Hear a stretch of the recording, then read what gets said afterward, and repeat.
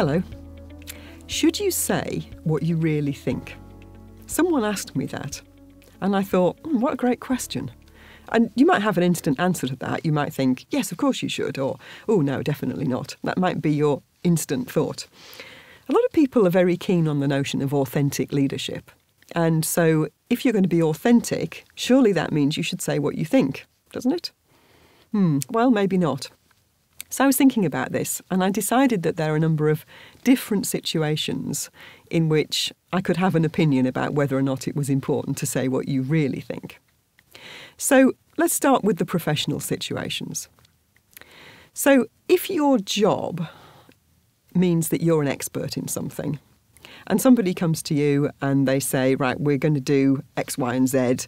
It's this project and this intention and all of these things are going to accrue from it. If you look at that and in your professional opinion, it's not actually going to deliver what the other person thinks it's going to deliver, then I think, yes, you should say what you really think. You should say, no, this isn't going to work. Now, how you do that, of course, there's a wide spectrum of how you could approach it, because if you just say, no, that's not going to work, you're probably not going to win any friends. There are ways of doing it. You could say, could I just take those figures and go away and check them? And then come back and say, I've been looking at this, I don't really think it's going to work. You could do that. Or you could say, I'm really sorry to have to tell you this, but on the basis of what you've told me, I don't think this is going to get you the result that you want. Perhaps we should look at it in more detail.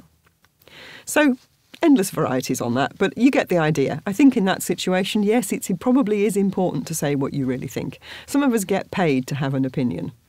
It may not always be a popular opinion, but if that is your job, then yes, you should say what you think. So, other situations where this might come up. There might be a situation where somebody puts forward an idea and you look at it and you just don't really like it very much.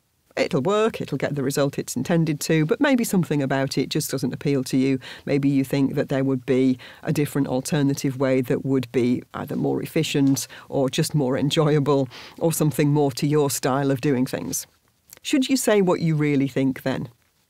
I think this is more of a grey area. I think there are times when it might be worthwhile saying so, but I think there are also times where it's probably better just to think, well, it's going to get the result that it's intended to. I might have done it a different way, but it's probably just a matter of personal preference. So is there anything really to be gained by saying what you really think? Maybe not. But that's certainly the question to ask yourself, is what's my purpose in challenging this? What's my purpose in saying what I really think in this situation? Okay. What about the social situations?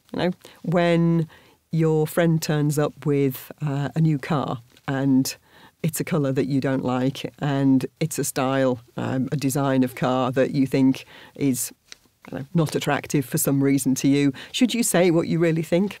Well, this is a really difficult one, isn't it? Because if your friends just parted with their hard-earned cash to own this car and they're really excited about it and they really like it, then as their friend, all they want from you is to say, oh, that's fantastic, you must be so pleased.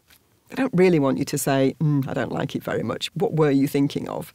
Because that's just going to pop the bubble, isn't it? So should you say what you really think? Well, that depends a lot on your friendship. It depends a lot on the other person and how they might take it. Maybe it depends on your history together. But unless you know someone really, really well and you're confident that you can do that without it damaging the relationship, I would say perhaps in those situations, don't say what you really think. Now, I'm telling you what I think. I'm telling you what I really think about these things.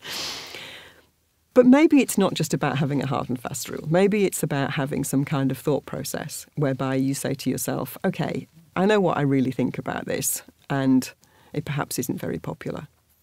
So ask yourself, what would be the outcome of me putting in an opinion that wouldn't be very popular? Would it achieve anything that would be of any value? And if I didn't say anything, would I feel that I'd done somebody a disservice? If I didn't say something in this situation, might they go off on a track that ultimately could be detrimental in some way to them?